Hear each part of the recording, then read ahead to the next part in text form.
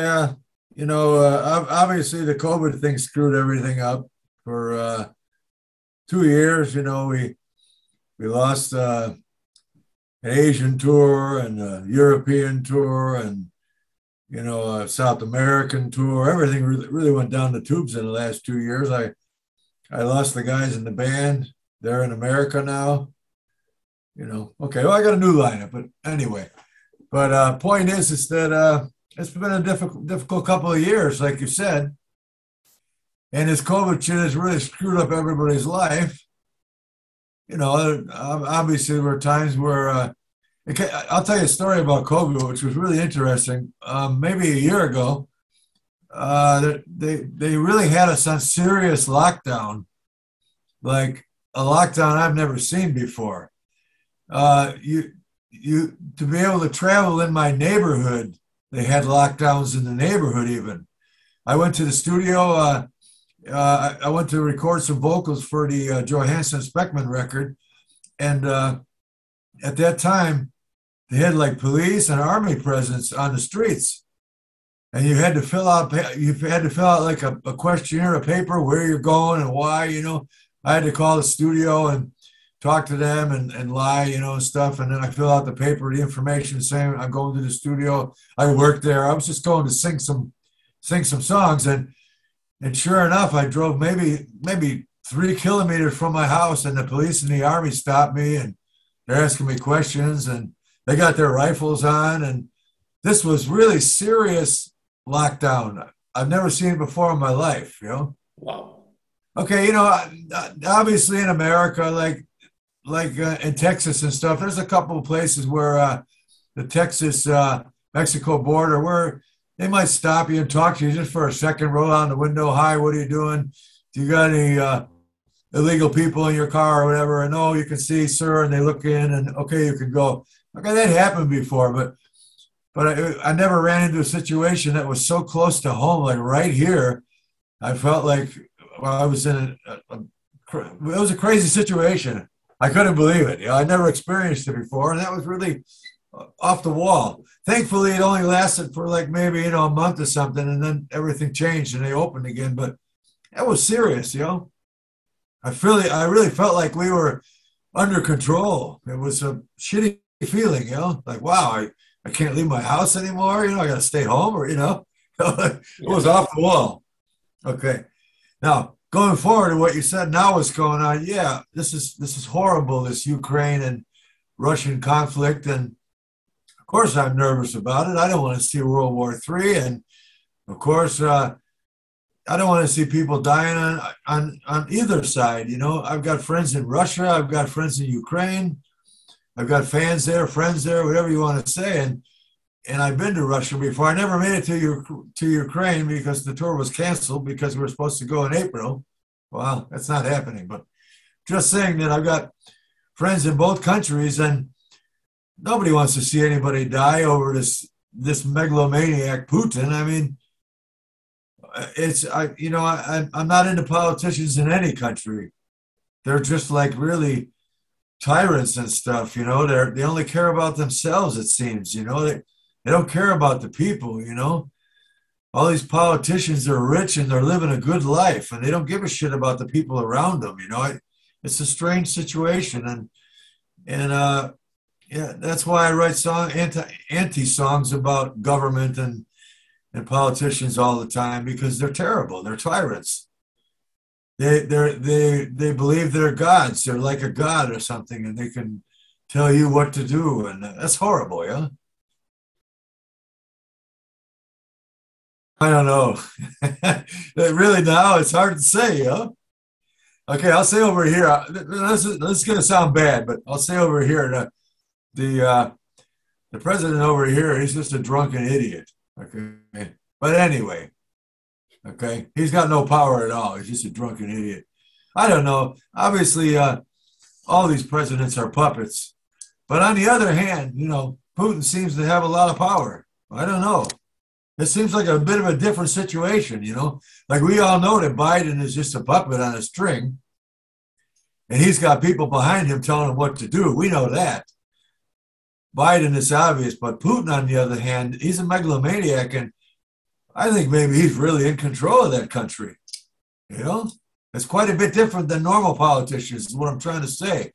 A lot of these presidents, they've got a cabinet behind them telling them what to do, but it seems like Putin, on the other hand, maybe he really is in control, and it's terrifying. You know, nobody wants World War III. I don't want World War III, of course not.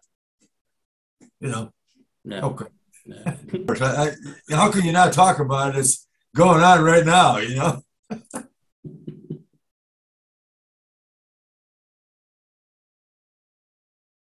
Okay, now this is where the truth comes in, and I'm not going to lie about it. Okay, I did. I did 5 releases with Johansson. We did the Johansson Speckmann albums, and they are they are really good albums. Okay, some are better than others. You know, like the last one was really great. Some of them are really good, but for some reason, the record buying public missed out on these records. Many people don't even know they exist. And I'll be quite honest with you.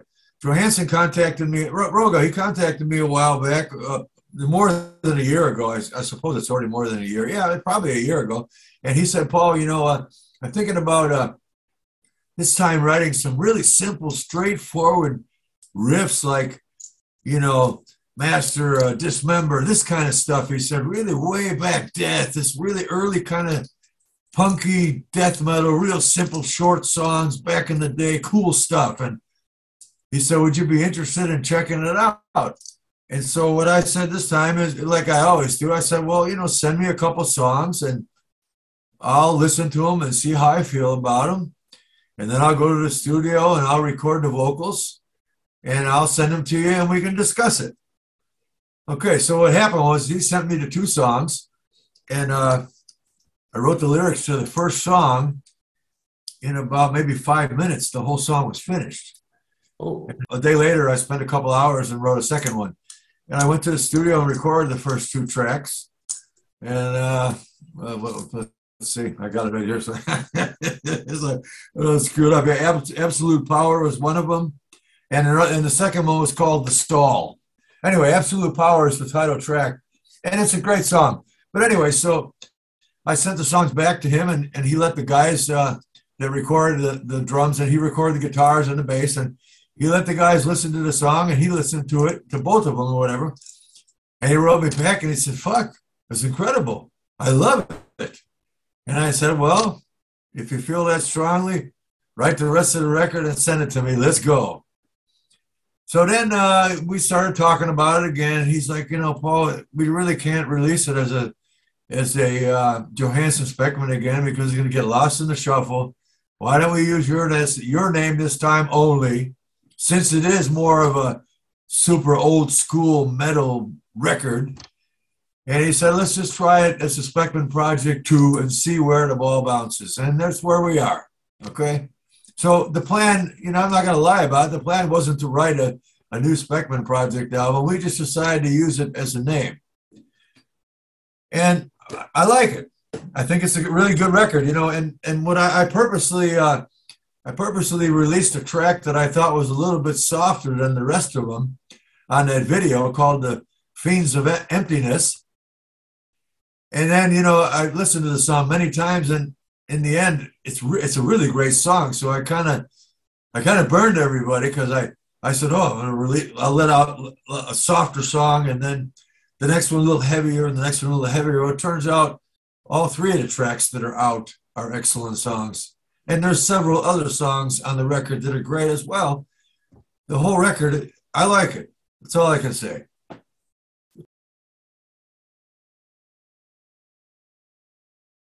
Maybe. I don't know. It's kind of a joke, but it's kind of a good question in a way, too. I think Roga was right. He said, well, if we just release it as a Speckmann Project, maybe the older fans and the newer fans will just see it as the Speckmann Project. Oh, let's check out what Speckmann's doing. And it seems to be working. I mean, we'll see. I don't know how sales are. You know, the official release date, I think, is maybe April 24th. So we still got a little bit of time. But I think for the few songs that have been released, it's been a positive response. So hopefully it works out. Patient Records, they're doing a fine job on promotion. I think they're really doing a good job. and we have one more album to record for them again in another year. Not in a big rush, but it's a 2-album deal. And of course, I look forward to recording another album in the same vein of, the straight heavy stuff, Well, not when it comes to me. It's like I got the Johansson Speckman Project. The last record from Master was in 2018. So for me, it's not really much coming out at a time, only a little bit at a time. The reissues and stuff like that, obviously, are only about money. Obviously, people are going to keep reissuing my records for the rest of my life. I'm making money from them, and me too. For example, I just signed a new contract with Hammerheart Records. They're going to do the new Master record. It'll be out in 2023. We're going to start recording in probably August or September. And, all those reissues are coming out. Oh, yeah, reissues are coming out. They're reissuing the entire catalog. Then they're going to reissue. They're going to put out some special box sets as well, which are going to be cool. It'll have like all the Master records in a box set with some special stuff, some demo stuff, and some live concerts and things that many people don't have or never heard before. So that's cool. They're going to do a special box set, I think, for Death Strike and for Abomination, quite a few different things. And we're going to make some decisions on which vinyl to reissue as well. I've got a 3-album deal with Hammerheart, and that'll probably go over, maybe the next 5 to 10 years. It's not a big hurry. I'm going to take my time. It's a long contract, and I'm not going to hurry. I'm going to take my time, Like I said, the last Master record was 2018. The next one comes out in 2023. That's the longest time between Master records ever. And as for like Cadaveric Poison, that was just a one-time project. And it's a really good record. I also like this record as well. But yeah, okay, maybe me and Johansson, we were putting out a release together once every year. But, at the time, it seemed to be okay for me. I was just trying to stay busy, Yeah. Very interesting is that during the vocals for the Speckman Project, as well as the last Johansson Speckman Project, which is coming out in Mexico sometime this year. But anyway, just going back to reality, is that I had the coronavirus the whole time I was doing the vocals. I didn't even know it. I was really sick as a dog for 7 weeks in November and December last year. I got sick, I think really around Christmas time, right around Christmas. I remember going to the gym, and then I got back and I was sick. Yeah, so it was actually more like December. But anyway, I was sick for 7 weeks, and it was really terrible. But I was making it to the studio once or twice a week to do 2 songs every week during the time I was sick. So I recorded the vocals for 2 albums, and I didn't know I had COVID. Yeah, I knew I was really sick, and COVID was around. I was like, oh, I'm just sick. It's not COVID. I don't worry about it, whatever. And then a year later, I went for a blood test at the doctor just to check out my blood and see how, just like you do this test on your body when you get to be old like me and make sure you're okay. And they did a blood test, and they said, oh, you had COVID a year ago. You still have antibodies in you. That's how I found out. But I'm just trying to make the point is that, so these records, I don't know how I did it. I was really sick, but I wasn't sick to not make it to the studio.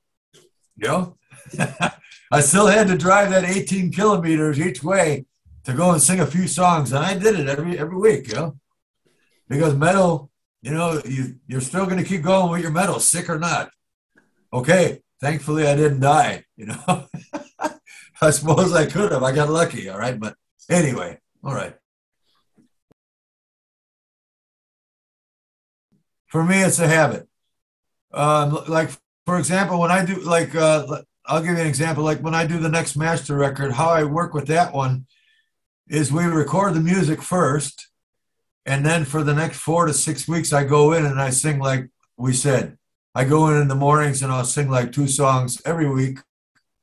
Sometimes 2 in a day, sometimes 4 in a week. It really depends. But the point is that then after the lyrics are done, then I'll go back and I'll check them out. And sometimes I'll start all over again. Sometimes I don't like it. I spend a lot of time on lyrics these days is, you know, is singing. You know, I'm old and I want it to sound good. So I do it, I try a lot harder, let's say, than I did years ago. Years ago, I used to just blast through the vocals and try and get them done in one day, you know, 5, 6 hours, and I'm done with the whole album. The vocals are done. Fuck it, that's it, you know. But now I spend a lot of time on it because I want them to be excellent, and I like to do double vocals, and I'm not using effects on the vocals. The only effects on the vocals on the albums I use in this day and age are my own voice, you know. I got all kinds of tricks that I made myself with my own voice, and that's why it sounds so cool on a lot of these songs. It's from my own effects, you know, natural effects, you know. No, how it works with Roga is that my wife just came home. Anyway, how it works with Roga is that he and the members of his bands out there, and they record the music and they send it to me, and then I go to the studio after I've written the lyrics, and then I go and sing the songs with their recordings, and then I send it back to them, and then they mix and master it there, and then we argue about how the vocals aren't loud enough every time and stuff like this, you know, and or the bass isn't loud enough or whatever, and it worked fine this way. But the point is that with master, it'll never be done that way, you know. With master, I have a real band, and I prefer to do it that way, you know, because I'll be honest with you, you know, a lot of times, you know, I'll get the songs and they're done already. Like when Roga sends me the songs, they're finished. The music is completely finished except for the vocals. And so the problem with that is that you can't make corrections because they're already done. So, you know, let's say a song, let's say the lyrics go 4 times or whatever, they're only going to go 4 times. And a lot of times in the situation with him, I actually haven't told him about it. I'm telling you the first time. I'm going to tell him about it when we do the next SPECKMANN Project. But the point is I let him write the songs the way he wants to write them, and then he sends them to me, and I write the lyrics the way I want to write them, and I sing them. But the point is that many times I would prefer to have the certain parts maybe twice as long, you know, or one of his cool riffs 4 more times, and it's already finished. It's already too late. So on the next SPECKMANN album with him, I'm going to talk to him a little bit more about what I want. I'm going to let him write it how he wants, but I'm just going to tell him, you know, you're going to make the parts longer. The songs, instead of being 2 minutes and 30 seconds, can be twice the amount. You can make them longer, you know. I don't want to tell him how to write, but, you know, this next time we're going to talk about it a little bit more, you know. Now, as for master, I work on the songs with the band for months at a time. You know, we work for months, you know, obviously. And I write these songs that are ridiculously long. Sometimes they're like 7 minutes long, but they're great songs, you know. And like with the SPECKMANN Project, most of the songs are like 3 minutes or 3.5 minutes. They're great songs too, but they're really short. And personally, I like longer songs because I can get away with it. They're not boring, you know. They're long, yeah, okay. Sometimes they're ridiculously long, but then I check them, or you know, people write me, oh, yeah, that song is like 7 minutes, but it's such a great song. I'm like, well, you know, I'm writing from my heart, and that's how it is, you know. Not to say that he's not writing from his heart. I'm sure he is too.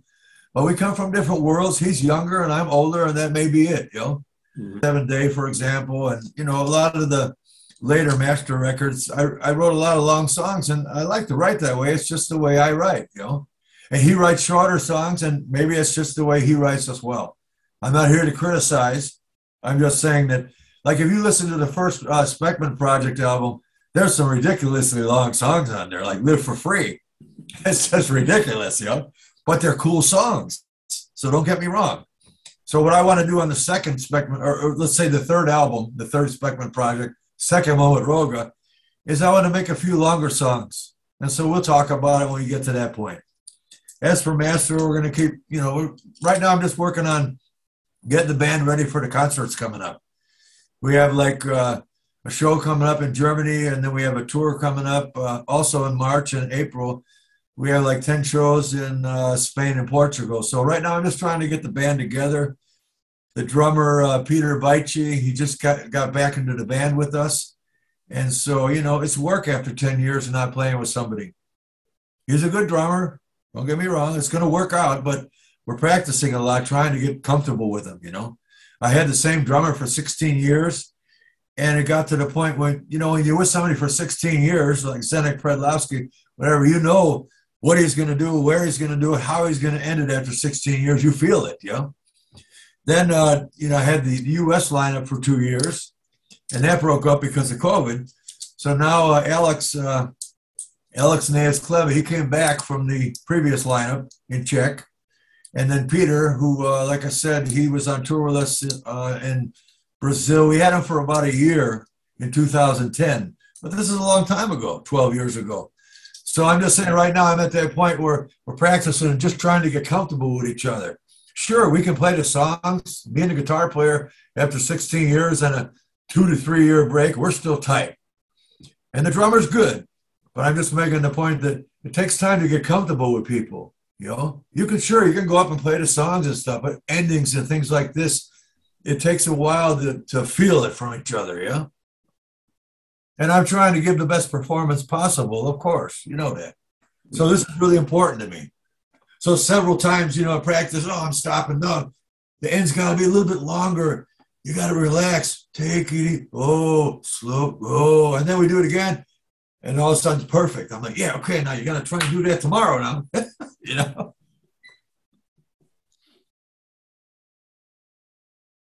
Yeah, it probably would have continued without COVID. COVID screwed it up. They're in America. They want to stay in America. I'm here. I want to stay here. That's what happened, really. I didn't want to go to America for what? I have a comfortable life here for almost 22 years in the Czech Republic. You see, I'm sitting in my house, in my bedroom, one of my rooms right now, my little office. I didn't want to go to America, and I didn't want to record online. Both of the guys were saying, we get the drummer, Rustin, we could, you can send me the riffs and just tell me how many times each one goes, and I'll do a great drum part. And he would have. I know that. He's a great drummer. And the guitar player as well, great players. But I refused to do it online, and I told him, we can't do it this way. You got to get your ass out here. And neither of the guys made any effort to come out here. So they're in the U.S., and now I'm working with other guys again, There we go. No, we never talked about it. There was nothing to discuss. He said a bunch of shit online that he shouldn't have said, and obviously after 3 years he was playing with his band Shark, and they're out there playing a couple of shows a year. They had a really big hit of an album, I think #2 on the charts in the Czech Republic. But the point is, once I said to him, are you interested in jamming again? Well, boom. He was interested right away. He said yes. So apparently time heals things. Some things are healed by time. Not everything, but some things heal in time. And obviously, he knows that I can offer more work and more concerts, and he has a bigger opportunity to travel with me around the world, His band here is in the Czech Republic, and they only play in the Czech Republic, and they only play in Slovakia when they can, and that's it. My band travels around the world, And for him, it's more of an opportunity. I imagine that's why he said yes, because he has an opportunity to make more money, of course, and play more concerts. And I'm happy that he's back because he's an excellent guitar player. Don't get me wrong. I'm happy he's back. Now that's a good question. Zdeněk, he's in a Czech famous heavy metal band called Citron from many years ago, and he's happy with what he's doing. And Alex and Zdeněk are still playing in Shark a few shows a year as well. And just to say that there's no hard feelings, in my opinion, is that we rehearse in the same place. Zdeněk has a drum set in the rehearsal room where we used to rehearse. Okay. I have a drum set with the drummer who's playing with us in the rehearsal room as well. And all of our equipment is in there. And I guess if there was a problem, we wouldn't be in the same room now, That's my opinion. And we've seen each other 2 or 3 times, and we shake hands and how you doing and how, everything okay. And I leave and whatever, we're adults here, Okay. They said some things about me years ago and they weren't very nice, but apparently, time changes, whatever, He's happy what he's doing. And Alex has got the best of both worlds. He's got both of us, Still got both of us now, and now he's working with both of us. I think for him, it's a good thing, Mm-hmm. And of course, I wish him the best. I wish Janik the best too, of course. And the same thing with the guys in America, Pat and Rustin. I told them both. I wrote them a message on Facebook or whatever. I wish you guys the best in the future and more power to you. Good luck. I'm not looking for enemies. Of course. They were looking for me. He'd been contacting me, Michael, the owner, for 2 or 3 years. He kept trying to get me to sign with Master. And I told him I had this project, Johansson Speckman, and he wasn't interested. And I said, what about the Speckman Project? And he loved the record. And right away, he signed us right away. He wanted to do a 2-album deal immediately. And then Hammerheart Records, he'd been trying to get me for the last 10 years. And we had some deals, obviously, some reissues we did together. And eventually, he finally made me an offer I couldn't refuse about 3 or 4 months ago. And now I would Hammerheart for 3 albums, and I would Emancipation for 1 more record. But whatever. The point is I'm working, I'm happy, and that's what's important. And this is all I do. I only play music and go to the gym. That's it. Exercising and playing music. And going to the post office. I got to do that too, because I have a lot of orders every day, It will be available in the States and Europe on Hammerheart Records in a couple of months before the year is out. And actually, the Chinese record release, they were interested, and I gave them 2 bonus tracks that were actually recorded at the same time, and they were happy to put it out. And sometimes you get these offers you can't refuse. I wanted to get a record out in China, of course. That was the point, And sometimes you get these offers and I take them, they're not a lot of money a lot of times, but whatever. It's just nice to get a record out in China. That means someday I can go to China, maybe, I hope. I'd like to play some shows in China one day if the world ever gets back to normal where you can do it, Yeah. And actually a guy wrote me from Russia today and I said the same thing to him, He and his buddy brought us to Russia in 2011, and I said to him, he sent me a picture from one of the shows, and I said to him, I hope someday that your country and the rest of Europe and everyone get along again so we can come back, of course. This has nothing to do with the metal fans in Russia. This is the government. This has nothing to do with the people. This is these crappy governments screwing up and trying to fuck with everybody's lives. It's terrible, It's nothing to do with metal, We're a bunch of long-haired, freaky guys, or you know what I mean? A bunch of dudes that are into metal, and it has nothing to do with this stupid governmental political bullshit. I want to get out and play some concerts. I know everybody else wants to do it too. And COVID fucked up everything too for the concerts. Right now, it's looking like, knock on wood, concerts are going to start happening again. I'm hoping. The idea was just, to get my name out there again. What the heck, it's like I paid for the cassette. So I said, since I'm doing it myself, why don't we just make it Speckman Records? What the hell, So I'm selling them myself. I'm making them in Portugal and, at the place in Portugal. And I just thought it was a good idea to get the name out there. It's called Speckman Records. And maybe in the future I will start a label. Maybe, I don't know. I've always thought about it, but it'll give me something more to do.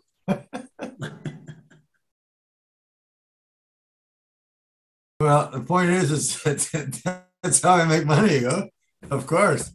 I'm not sharing with 10 million people.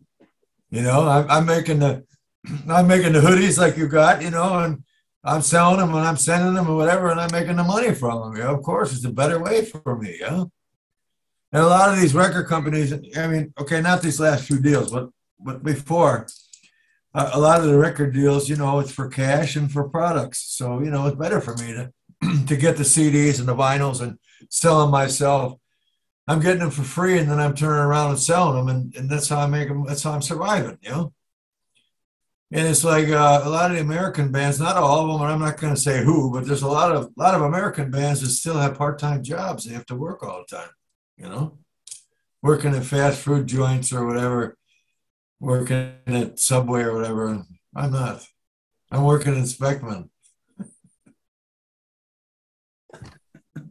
I'm just saying, okay, I'm not a millionaire or nothing like that. I'm not saying that, but I'm okay. I'm comfortable. Everything's fine. Life is good. Rolling on. And no, it's better here. Certainly, it's better here. But then, you have to look at things in perspective too. Cars are expensive here. Houses are expensive here, and I have them. So it's hard to say if it would be true. I guess if you're living in America, maybe you have to have a good job to survive. I don't know. But then again, these guys aren't, a lot of these guys, I don't think they're online selling shit every day like I am. I'm fucking hustling shit day and night. I don't know. I'm not sure. That's a good question. Many people ask that. I'm glad I don't live in America. It's a crappy country. It was great when I was growing up, when I was a younger man, but when I look at what's going on now, it's not such a great country anymore. I feel happier and safer living right here in Czech. And that's the truth. I've been here for 22 years and I don't regret it at all. It was the best move I ever made, believe me. Not really, because the system has always been shitty. It's just shittier at different times, but it's always been shitty. The system. I don't know how free we really are. Freedom is overrated. That's what I wanted to say. That's a good topic. A good thing on it. Freedom is overrated. I have to say that it's scary with all this fucking all these new controls and stuff. They're trying to control us even more and more. It wasn't so bad 25 years ago. It's horrible now.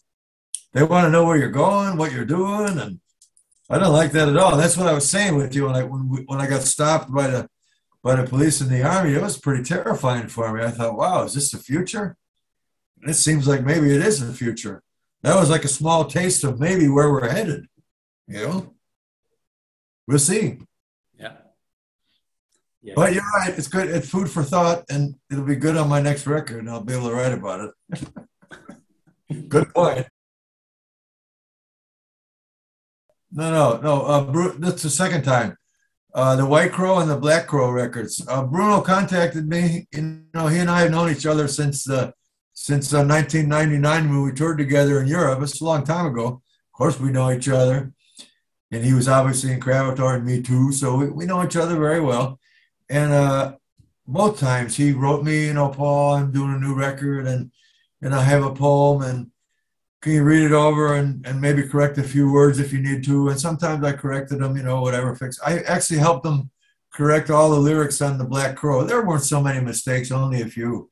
But I sat down in the studio and helped them fix them because that's what I do, Many bands over the years have sent me their lyrics in Czech and asked me to read them and fix them, and I do it, and I did it for free every time. It doesn't matter. I like it. I'm looking for things to do. I'm bored. Somebody sent me their lyrics. I'm working on it for the next few days. I'm happy. I'm smiling. Okay, I got some work to do. I'm looking, I'm bored sometimes. But I'm just saying that he offered it to me both times, and I went to the studio and did the poems for him. And he's really tough, He's a tough guy. I had to do the poem like 4 or 5 times. When I thought the first time was perfect, he had me do it like 4 or 5 times, and a lot of times he picked like the 4th or the 5th one. But I don't care, whatever. I'm just trying to help him out. I was there for an hour both times, and it was fine. He's a good guy, of course. Good people, it's okay.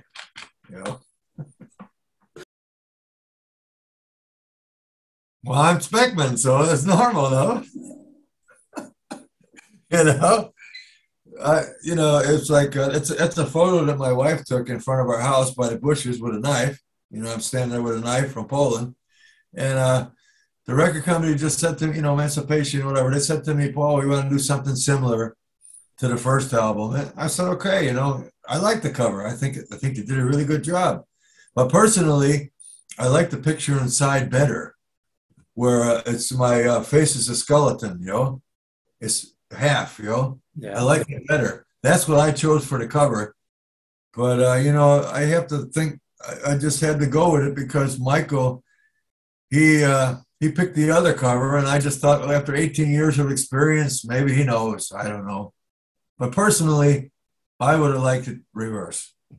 But it doesn't matter. Okay, you don't know, you can't always get what you want.